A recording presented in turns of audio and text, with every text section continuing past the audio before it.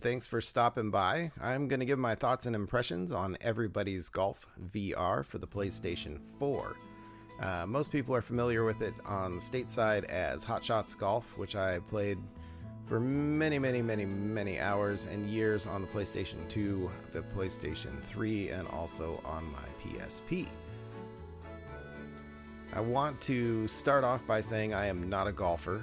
I do golf, but poorly. I have played quite a few different golfing simulator and swing technique simulators, and they do tell me the same thing that I already know, and that is that I suck.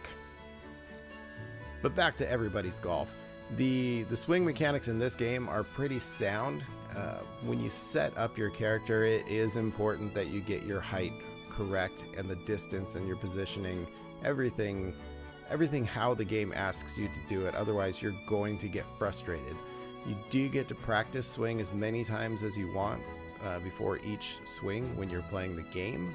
And there is the driving range and the putting greens that I highly suggest you spend some time with.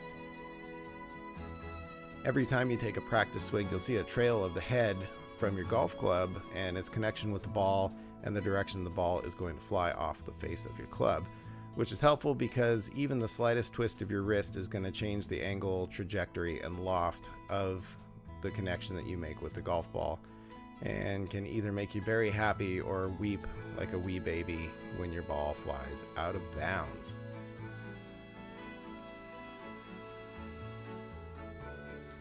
Now again, with the swinging, the Move controller is preferable. I have not played with the DS4 controller.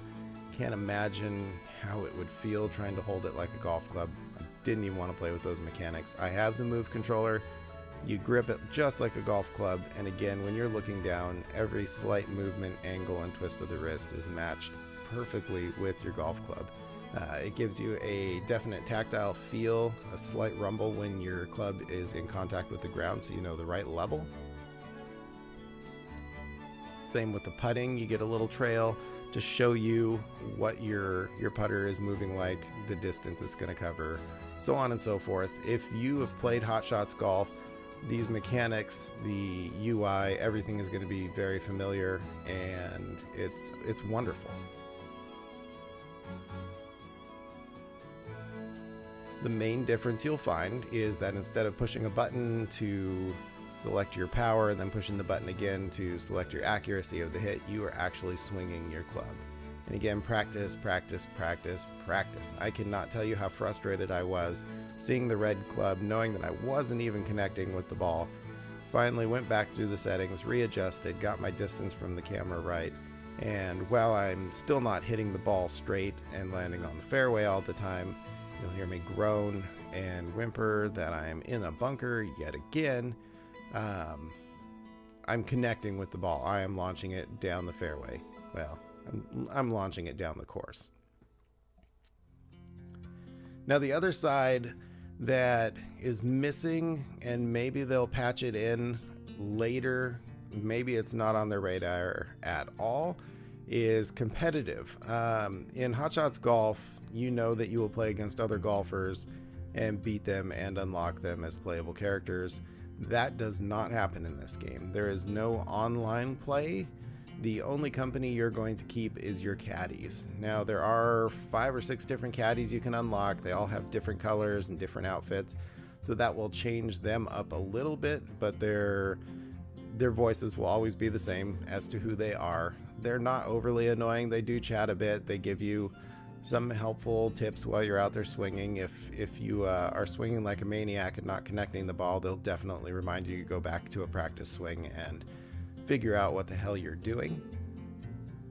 Also with the caddies, there are little events that pop up, and they're amusing, but thankfully after the first time you've watched each one of them, there will be a skip option. As with your caddy introduction, once you've met your caddy the first time, you can skip their blabbling and get straight to playing your course. Now, Hot Shots or Everybody's Golf game wouldn't be complete without the unlockables. You do rank up, and each rank you will unlock something, whether it's a different caddy, a different color, a different set of clubs, a new course mode. Now the course modes are 3 holes random. You've got 9 on the front end, 9 on the back end, or the full 18-hole course. And the first club set you'll unlock is the beginner club set, which is wonderful. The heads are like 5 times the size of the normal club set.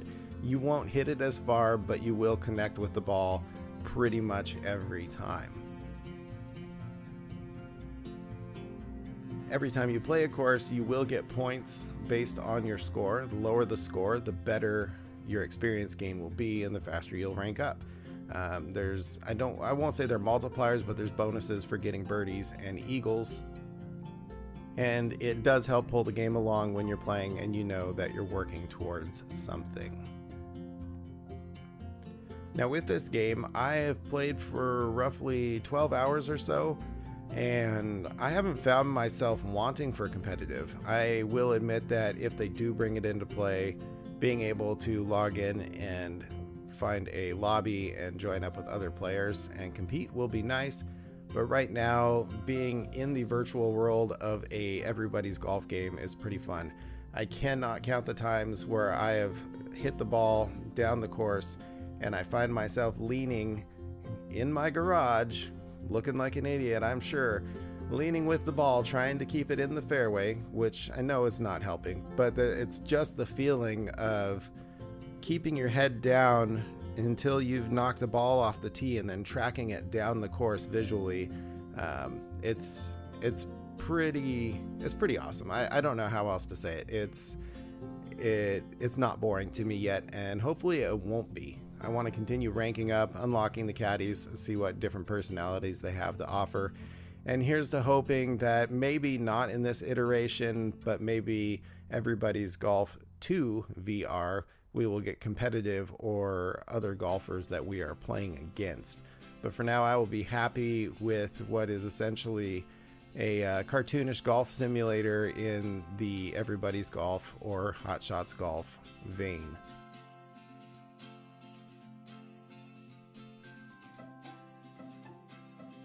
Even the music is spot on in this event right here. She puts an earphone up to your ear that's actually playing the soundtrack from one of the original Hot Shots Golf games. It's pretty amusing.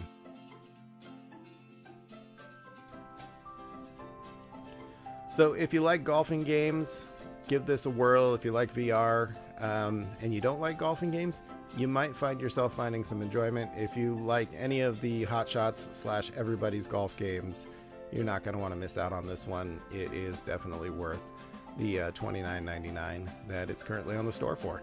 If you're going to hold out for it to be on sale, go for it. You're not wasting your money either way. It's a good game, and I'm going to get back to playing it right now. Thanks for stopping in, guys, and we will see you next time.